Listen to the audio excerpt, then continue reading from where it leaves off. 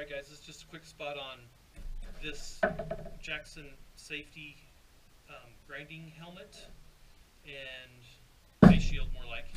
And the reason I bought this, I mean I've used a grinder for 20 something years. A lot of you guys have used them for longer. Some of you guys use them every day, but I've cut a lot of corners and I have had a couple near misses. And it's kind of scary when you think about what can happen. What really forced me to buy this, inspired me to buy it I should say, is a video by weld.com. I'll put a link at the end, and I encourage you to watch it. It's kind of long, but it's so worth watching. And at the end of the video, he shows a collage of pictures of people's injuries, like graphic injuries of people missing fingers and stuff like that from grinder injuries. Pieces of grinder disc embedded in their forehead. I mean, it's just crazy crap like that. And I almost wish he'd put that at the beginning to motivate people to watch it all the way, watch this video all the way through. But if you do watch it all the way through, watch it to the end where those pictures are, and it's mind-boggling. I don't ever want to use a grinder without full gloves and full face protection and a jacket, something decently heavy like this. And I'll tell you, man, over the years, I've used a grinder. You know, I've closed my eyes and just turned my head to the side while I've just hit something that I needed to knock off just for a second. Didn't put eye protection on. I can tell you story after story. Maybe you've done the same thing. This video has totally changed my thinking on it. And so I bought this. This is 20 bucks on Amazon. I think 21 bucks. And I don't know. There was a couple different brands. Uvex I think was one also that I almost bought. I have some Jackson safety glasses already, so I like them, and so that's just why I bought this. Anyway, looks like it's really nicely adjustable, like right there. And I have a pretty big head. I have a 7 5/8, 7 3/4 head, so this actually goes much bigger than my head, so that I can wear a welding cap or maybe even something thicker underneath it and still get this on comfortably. And it ratchets down. Look how far it ratchets down. So that's a big change. I like that about it. It's fairly firm, so it's not going to flop down. It does come with this covering on both sides, and I think how you take it out is just, looks like it has a little catch right there on the inside.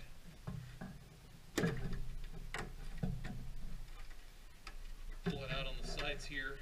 So this looks like it's reusable. This has a little lever inside. Hopefully this will come out in the camera here.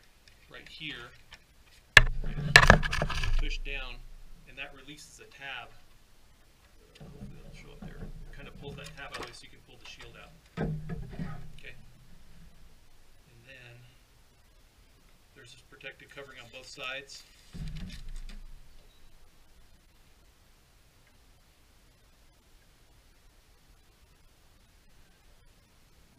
Outside is kind of a clear one, but it looks like it's just going to come off easier if you take the, oh yeah, look at that, look how nice and clean that is. So I don't know if this is replaceable. I got to find out. That would be nice if it was.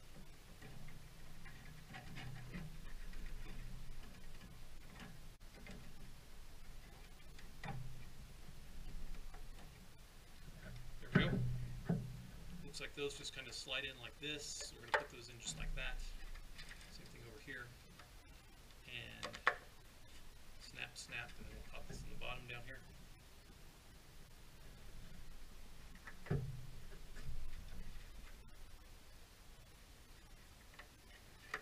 That didn't quite engage there. There it did. Okay. Good deal. You know, came with some instructions.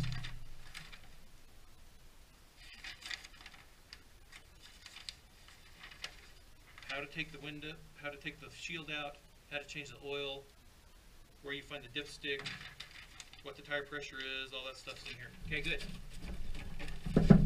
Replacement parts. Okay. So maybe you can find the parts online. Yeah? Okay. Well, that's cool for a $20 thing. I mean, if it breaks.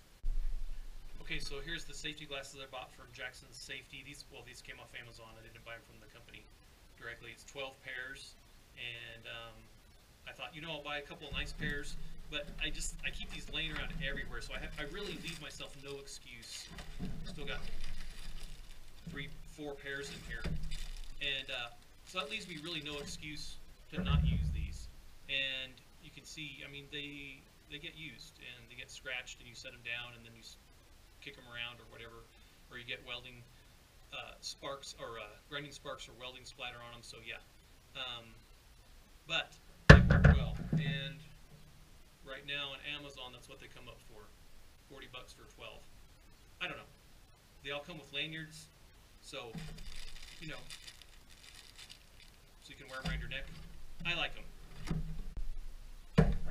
Okay, so the next question is, do you wear these under this? Now, a lot of people wear these under their welding helmet. I've been doing that, and I'm trying to make a habit out of it, keeping one of these on the welders so that I pick them up when I put my helmet on. I put these underneath. I've had slag when I'm arc welding bounce around inside my helmet and hit me in the face, and I was like, crap, that could have been my eye. That could have gone right in my eye. And slag's obviously super hot, right? Less trouble than with sparks. One day I was laying on my side welding under a trailer, arc welding under a trailer, and a piece of slag bounced under my helmet and it went inside my ear canal. And I like totally spazzed and freaked. I threw the torch and I flipped over and I was banging my head, slapping my head with the side of my hand, trying to get the hot thing out of my ear. That could have melted through my eardrum.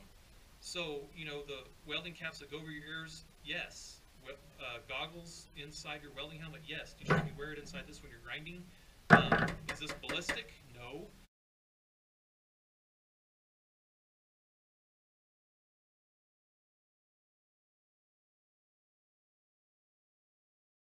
Is it going to keep you from sparks? Yes. But is it going to keep you from a cutting disc like this that's spinning at, what does this grinder spin at? Sorry, 12,000 RPM. And most of these grinder discs are rated for like 12.5 or 13,000 RPM, or these cutting discs rather.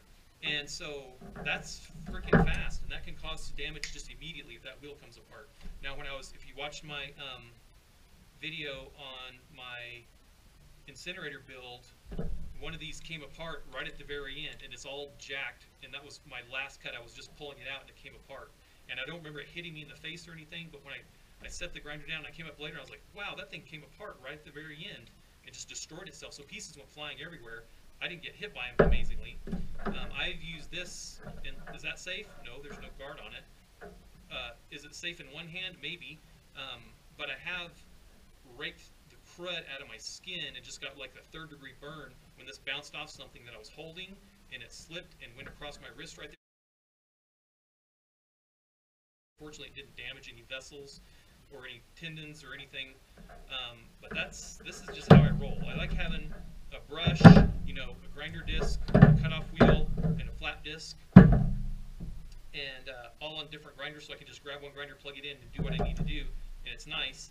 This old Harbor Freight beater I've had for lots and lots of years. I've actually replaced the cord on it, but these old style, and of course no guard on this. This is dangerous too, right? Safer here. And safer here, just because if it does come apart, it won't, less chance of that stuff coming back and hitting me. But this, my hand could slip forward, it could literally cut my finger off, and this probably is going to cut my finger off before I drop it. A couple of problems I've had with these style grinders though, and why you want to buy one with a paddle like this, that has a safety on it, is if you drop it or drag it across the ground like that, it's not going to depress the switch and turn it on, okay? So this one multiple times, and this one multiple times, I've set down, you know, it's still spinning, and maybe I just set it upside down as it's winding down and just set it down and go about my work as it spins, and it winds down and stops, but then I'll trip on it, or I'll hit the cord with my foot, and guess what? Click, it drags across the ground and turns the switch on. And then now this is running and it falls over, and then it flies across the concrete driveway or inside of my garage. My buddy was telling me he knew of a guy that somehow his grinder turned on while I was on the ground. I don't remember if it was dropped or not. I don't remember what he said, but it scooted across the floor and spun around and hit him in his Achilles, cut his Achilles tendon, cut him in the back of the leg. So should you wear boots? I don't know. Should you wear medieval armor? Probably. So obviously this is super dangerous too, because that cuts right through steel. Same thing with this grinder though. I drug this one, or I bumped it. You know, I've tripped on the cord and it slipped, it caught on something and turned on, and then sometimes it just turns on and sits there, but sometimes it falls over and then it's a rocket and it just shoots across the floor and runs into stuff, and that's pretty dangerous. So just a few things that I've had to deal with grinders. Hope this helps you guys. I'm going to go try this out. I'm going to do a little bit of welding today and try it out. I'll be doing some grinding on some rebar, just some real minor stuff. But I want to try it out and just see how it feels, and I'm pretty excited about it. Also, this is going to be a backup for the weed eater. And I typically just wear these for weed eating, but you know, the weed eater spins pretty dang fast too. The gas-powered one can. I've been hit in the face many times with things like, ow, that hurt. That really hurt, with rocks and sticks and whatever it kicks up. Those have always protected my eyes, but that would protect my whole face. So that would be nice. And I think this switch is a good compromise of a paddle switch or a switch on the back. If the handle is on this side, most likely this is not going to catch on anything if the handle's off. Well, it still could. It still hits the ground right there. I guess it still could turn on. But you really have to press it down and push it forward. That takes a lot of force. Probably not going to happen as easily as those old switches on those old grinders. And honestly, I like this DeWalt because it's high amp. And the high amps are nice because it will cut. It doesn't bog down. But let me tell you something. This one is no load speed 11,000 RPM. It didn't say how many amps it is, but it's not very many amps. Just like this one isn't very many amps either, 4.5 amps. If I hit my hand with this, or my jacket, or my glove, and it starts to wind my glove up while it's on, this one's gonna, it bogs out. This one bogs out pretty easily because it's just not that many amps. This one, I don't remember how many amps this one is. This one's 6 amps. This one's not as strong as this DeWalt, which is 8 amps or something, 9 amps. So this one doesn't bog out at all. If you get a brush, if you have a brush on this and you wind it up in your glove, it's going to do some damage just because it's so powerful. So everybody wants the most powerful grinder and all that, but there's some advantages to having a grinder that's, you know, I just need to brush some steel off or brush some rust off with this. That's what I use it for. And 3, 4, 5 amps is fine, whatever, you know, something low. This is 4.5 amps, and it's fine for just knocking stuff off. It doesn't have to be the most powerful and the most expensive. I mean, these are 20 bucks now. Harbor Freight, these things are super cheap. That's a Northern Tool one. So I've had this one since the early 2000s, and this one probably about the same. This one just for 2 or 3 years, and this one probably for 4 years. So I'm just saying they last a long time if you have a grinder disc on each one, and that's kind of nice because then you're not always changing parts and changing cutting wheels and whatever. And some of the lower amp ones, they are cheaper, they are less expensive, but this one's lasted so long. I mean, I'm just going to probably buy another $20 one to replace it when it goes out. And you can see how bad it is. Even the little chuck, or the little arbor lock right there is gone. The handles are long gone. Of course, the guard's long gone too, so it's not really that safe. And I should update these or at least put guards on them. So, but that lower amperage has been nice. It's probably saved me a few times when it's gotten caught on my jacket or caught on a glove or something.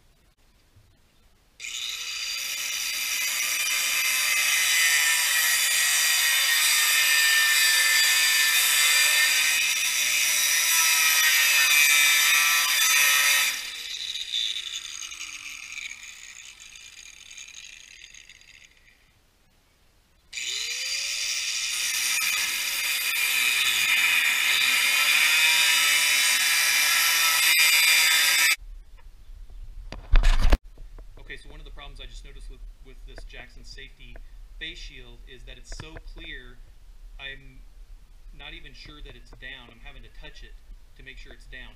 Now, when you pull it down, it's hard to even see this rim around here because it's so big. So, you know, in the past couple of years I've been trying to teach myself, I'm not 100%, but I'm pretty good, maybe 75% of the time, which isn't perfect, but to touch my face and touch my safety goggles before I pull the trigger on the grinder. Or touch my helmet if I'm just about to weld so I don't flash my eyes, that kind of thing. So touching my goggles here, touching this here, and just hearing that tap, tap, click, click before I pull the trigger.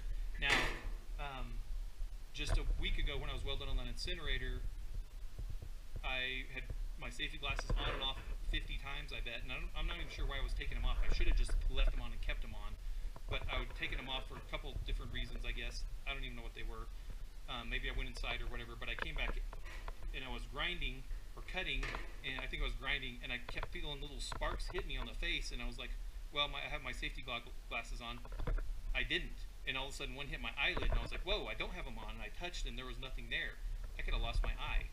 I mean, that could have been bad, especially if the grinder disc had blown up. And so I'm just trying to develop that habit. If you guys have some other ideas of what reminds you to put your safety glasses on before you grab your grinder, maybe some people put them on top of their grinder, but if you have 4 grinders, do you put 4 safety glasses on? Maybe. It might be worth your vision. So